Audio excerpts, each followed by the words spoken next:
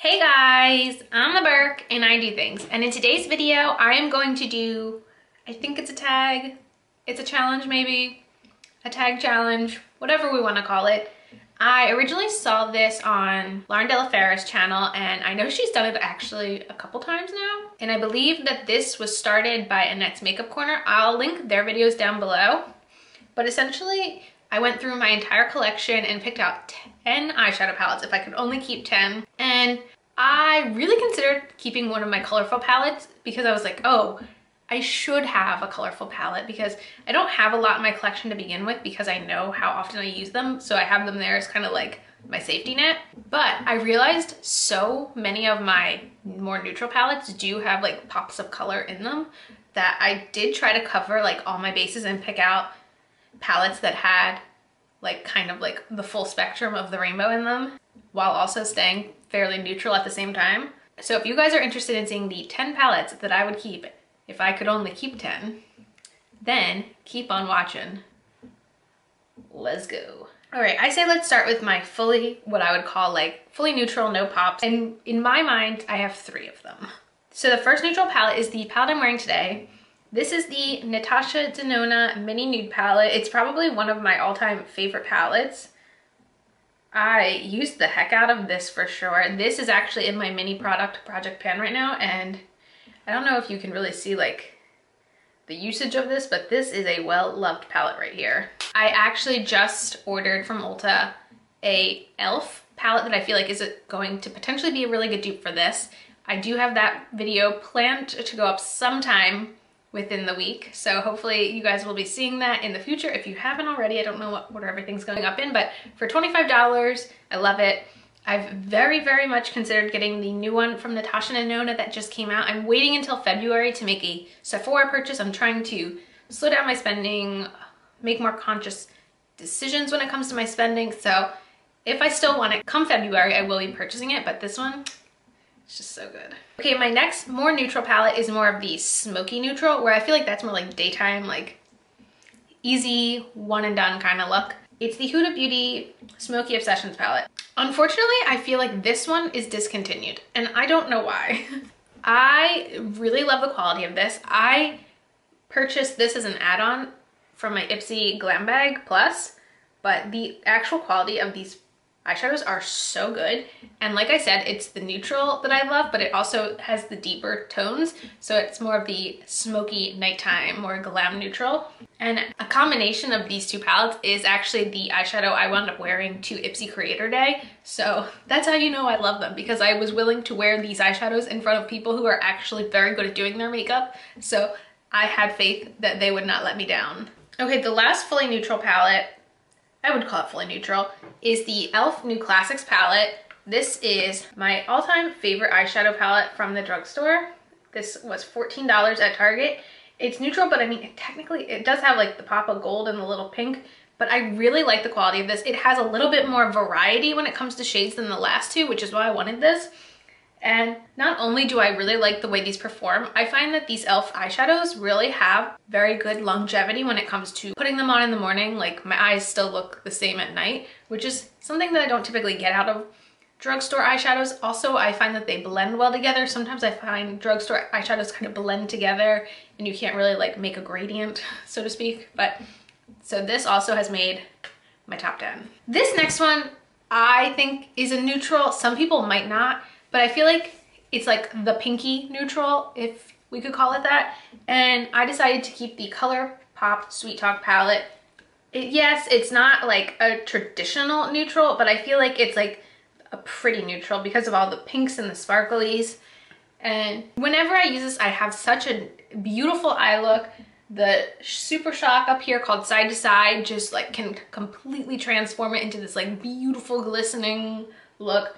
So this was another one that I had to choose, I felt like, because while it's not like a traditional brown neutral palette, I feel like this is also, in my opinion, a form of neutral palette.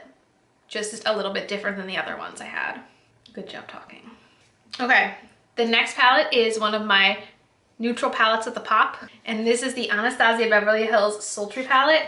I'm very sad that this is discontinued. I did purchase this at TJ Maxx, But considering how I feel like so many people call this like their all-time favorite palette from Anastasia, I'm shocked, absolutely shocked that the brand has not used that as a reason to monetize on people's love and bring it back so people come running at them. Because I feel like they did that with the Amarizi highlighter. They made it limited edition and it was gone and people wanted it so bad. So they brought it back and everyone that wanted it went out and snagged it. And I feel like the exact same thing would happen with this palette, and I'm shocked they haven't done it yet. But similar to the Huda Smokey Obsessions, it has a very similar color story, a little bit more color option. It also does have the pink pop right here, so a little pink. But the shimmers in this palette are kind of what make it for me. They're different than, like, the formula is just so amazing. So I definitely had to keep this. It's the only Anastasia palette I own. And honestly, it's the only one that's ever really like drawn me in enough to purchase it. Even though I bought it on sale at TJ Maxx, like that's how you know I wanted it, because they always have Anastasia stuff there and it's like the only Anastasia thing I've ever bought there. So I'm very happy about it. Okay, so this next palette is probably going to be a surprise. It's an awesome neutral palette. I really like it. I don't reach for it often, but it also has those few pops of color that we could add into our collection if we only kept 10. That is the Morphe Jaclyn Hill palette. So I think this is a very good palette. I like it a lot. I don't reach for it, again, because it is so large. It's just sometimes too much for me to choose from, but it does have not only a good variety of neutral mattes, but it also has decent shimmers, and it has the pop of yellow, the purples, like the blue greens. This is, I guess, a blue. You know, it still has those pops that if I wanted to use them in my collection, I could, but I don't feel like I have to keep an entire palette just to have a pop of blue or a pop of purple. I would have the color in this palette, and that's why this one's staying. Okay, so another neutral-ish kind of palette that I wanted to include that I absolutely love and also has a few pops in it is my absolute favorite palette from ColourPop. It's probably of all my eyeshadow palettes, it's the one that I'm closest to hitting pan on. That is the ColourPop Dream Street palette. So similar, it is very neutral tone, but it also has like the red, the more teal-y colors. But actually, I don't know if the light's gonna pick up, but this brown here has such a divot in it. I'm shocked I haven't hit pan on this shade yet. This one up here also has a pretty decent dip in it. But again, this is one of those palettes where every time I use it, I love the way my eye look turns out, and it would have extra pops of color if I'm ever feeling a little funky. Doesn't happen often, but this one I felt like had to absolutely be in my top 10. My next palette is one that I love and it has my favorite kind of shimmer formula, I guess you could say, and that is the Too Faced Chocolate Gold palette. This is probably one of my most used palettes I own. I love that it has just the simple format colors and then all the rest are shimmer. I have worn this to countless weddings because the actual formula lasts really well, and I can kind of customize the pop of color I want.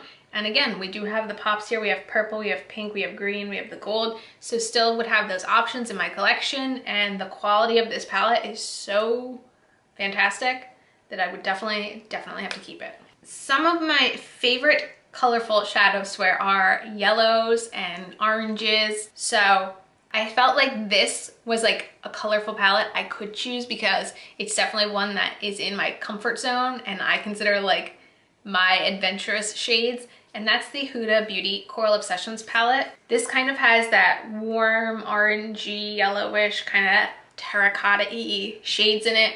Really love the quality of these. I, again, wore this eyeshadow palette once to a wedding. My favorite shade is this guy down here. If you haven't seen my swatching my favorite shade from every palette or something video I made, this one just had to come with me. Could not leave this guy behind. All right, one last palette. Again, I felt like I had to be true to my yellow and orange loving self, and I went with the Alamar Cosmetics Volume 1 palette because not only does it have these shades, it also has these two shades up here, which are some of the most unique shades in my collection. Again, we also have extra pops of blue in my collection then. We have this row here. So this is the final palette I went with. So yeah, those were my top 10 eyeshadow palettes I would keep if I had to get rid of everything else. Let me know what you think about what I chose. Would you choose the same? Would you choose different?